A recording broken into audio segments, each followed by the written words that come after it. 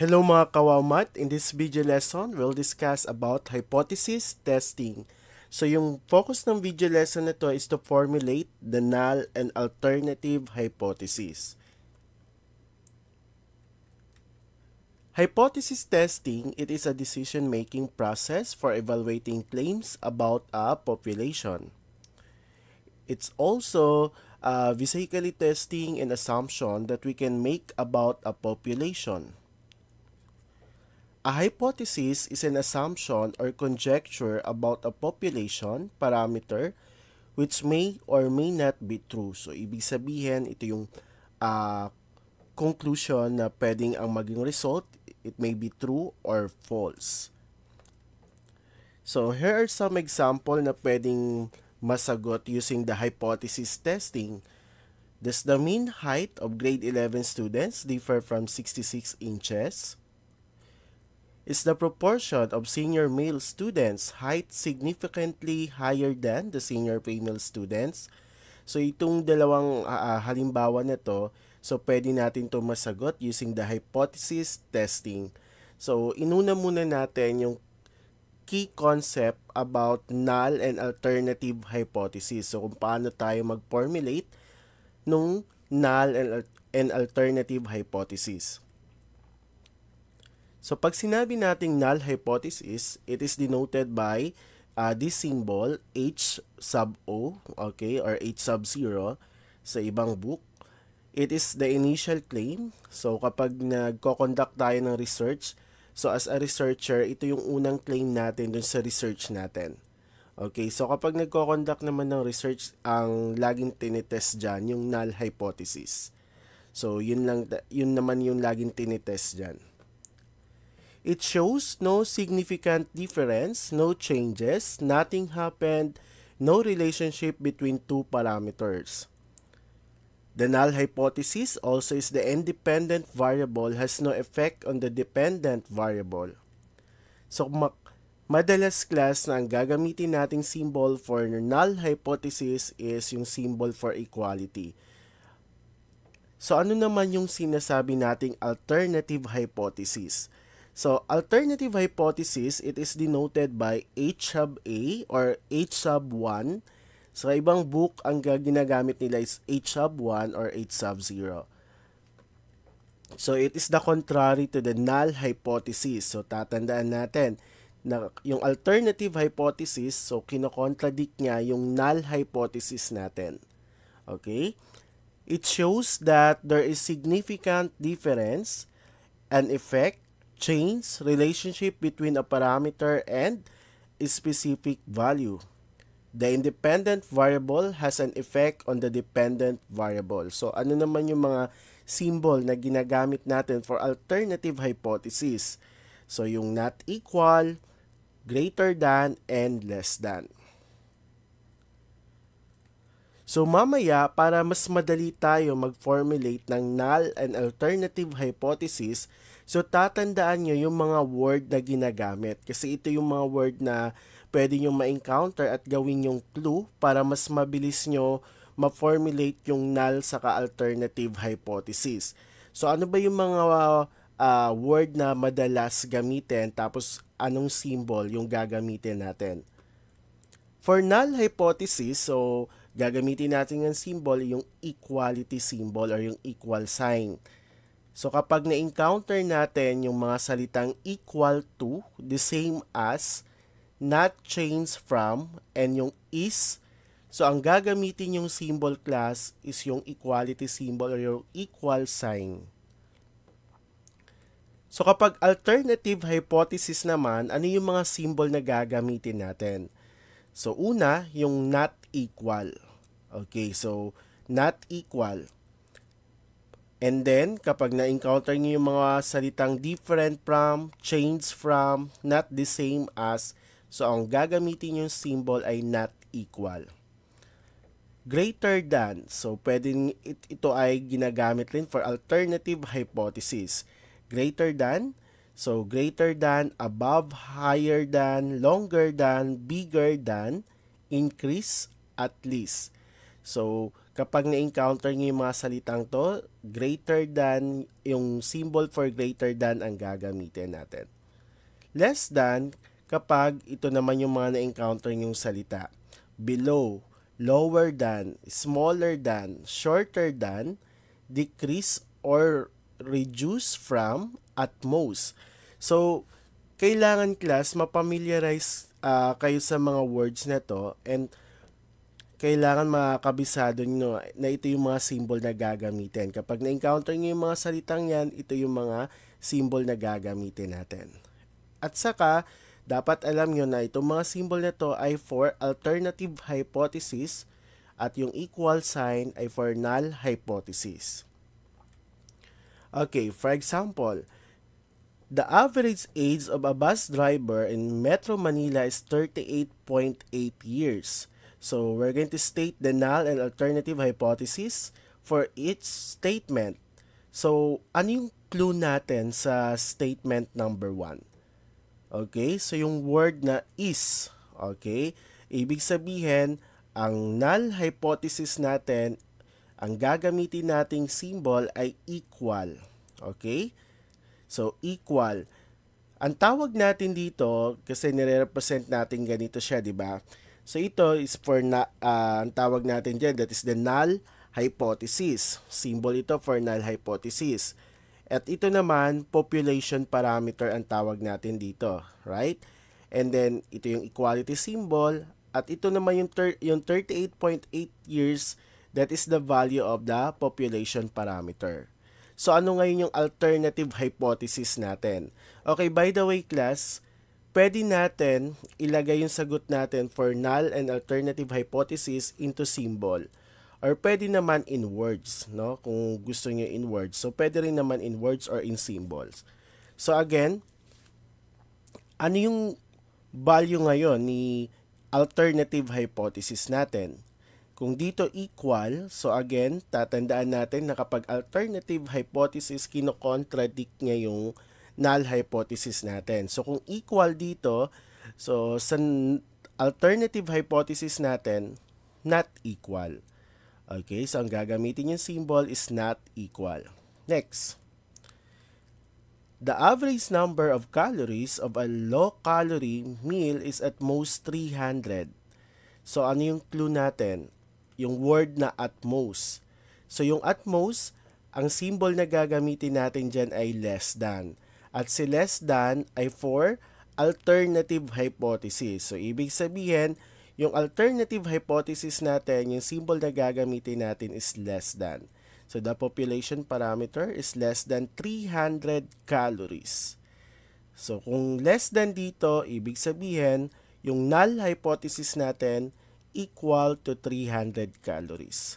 Tatandaan nyo class ha, tandaan nyo yung mga salitang ginagamit natin. Baka mamaya, at most, tapos ilagay nyo siya sa null hypothesis natin. So, magkabaliktad yon. So, tatandaan natin na yung at most, ilalagay natin, yung symbol na gagamitin natin dyan is less than, at yan ay for alternative hypothesis. Another example, the school record claims that the mean score in math of the incoming grade 11 student is 8.1. The teacher wishes to find out if the claim is true. She tests if there is significant difference between the batch mean score and the mean score of student in her class. So, kagaya ng ginawa natin sa previous slide, so hanap tayo ng word na yung clue natin.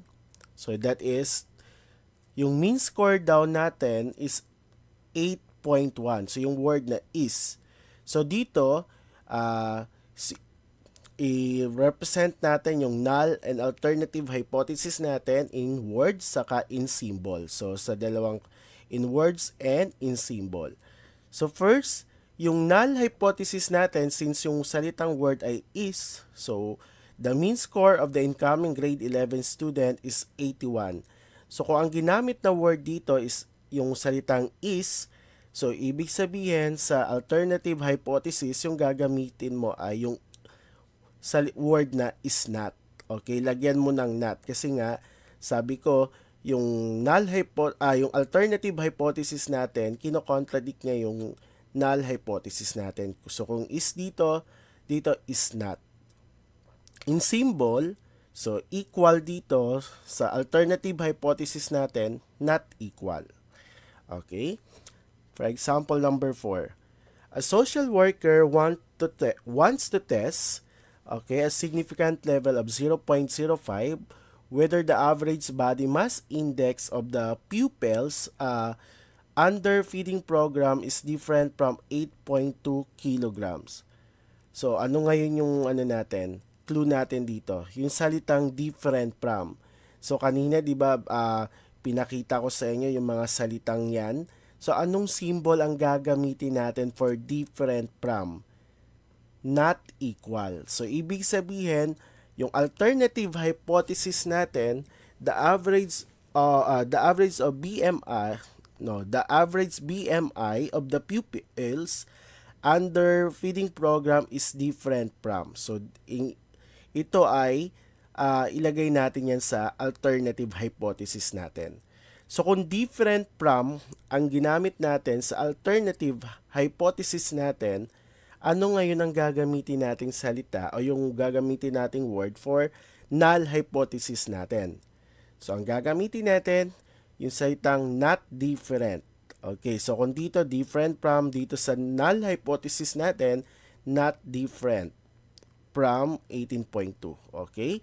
So, in symbol, that is equal, yung symbol na gagamitin natin. Dito sa alternative hypothesis natin, not equal. So, different from 8.2 kg. So, not equal yung ilagay natin. Okay? Another example. A DTI representative wants to test at 99% confidence level whether the average content of soda X is less than 330 ml as indicated in the label. So, dito, ano yung natin? Clue. Yung salitang less than. So, ibig sabihin, less than yan, sa alternative hypothesis natin yan ilalagay. Tama? So, the alternative hypothesis, the average content of a soda X is less than 330 ml.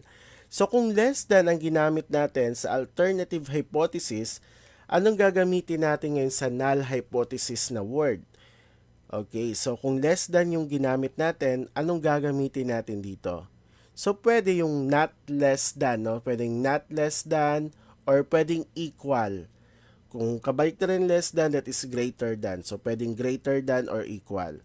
So, depende sa inyo class. Pwede nyo, kahit alin doon, pwede yun. The average content of soda X is greater than or equal to 330 ml. So, pwede nga, sabi ko kanina, pwede rin na not less than. Okay? Not less than. So, in symbol, dito sa natin, null hypothesis natin, so, pwedeng greater than or equal. So, sa alternative hypothesis natin, so, yung less than na symbol. Okay, so, ganyan tayo nagpo-formulate ng null and alternative hypothesis. Tatandaan nyo to kasi ito yung unang-unang step pag nag-ano na tayo, gumawa na tayo, nag-test tayo, no, ng isang problem using hypothesis testing. Ito yung unang step. Kailangan i-formulate nyo muna yung null and alternative hypothesis. Okay, test yourself. So, kayo naman. So, habang binabasa ko, pwede nyo sagutan. In 2015, it was recorded that around 34% of the population in 2015 were not married. A researcher surveyed a random sample of 500 couples, so he found out that 18% of them were living together but unmarried. Test at 5% significance level if the current percentage of unmarried couples is different from 34%. So, state the null and alternative hypothesis for each statement. And for number 2, A chemist invented an additive to increase the lifespan of rechargeable battery. The said additive will extend on average the battery lifespan to 48 months. Alright, so what do you think is the answer for number 1? So since meron tayong clue word dito na different from, so ibig sabihin, yung alternative hypothesis natin, okay, yung alternative hypothesis natin, so ano ilalagay natin?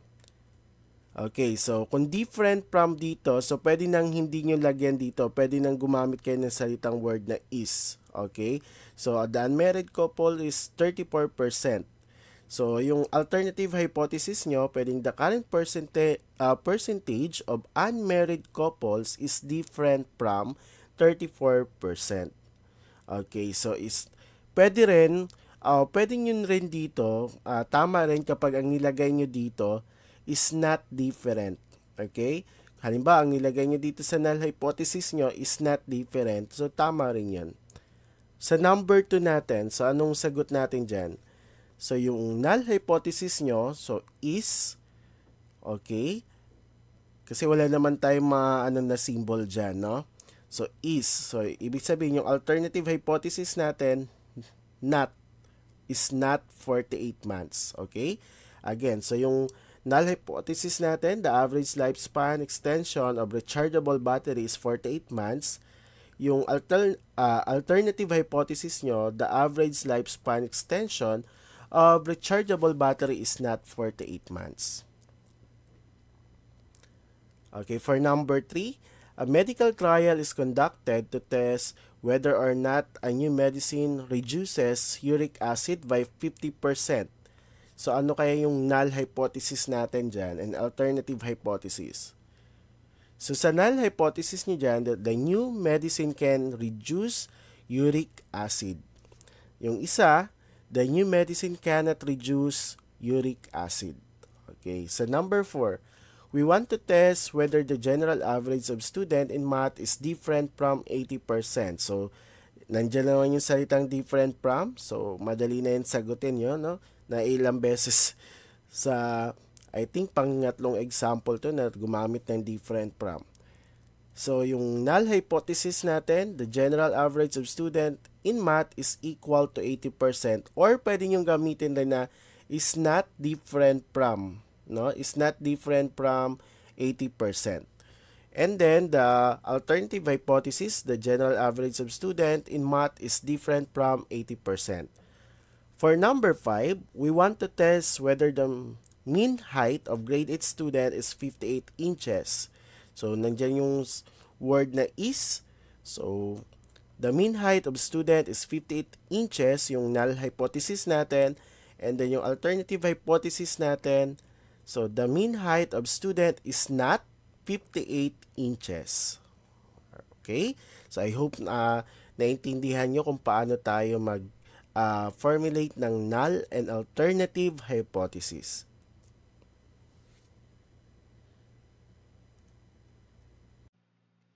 Thank you for watching this video. I hope you learned something. Don't forget to like, subscribe, and hit the bell button para updated kayo for more video tutorial. This is your guide in learning your math lesson, your Wow Math channel.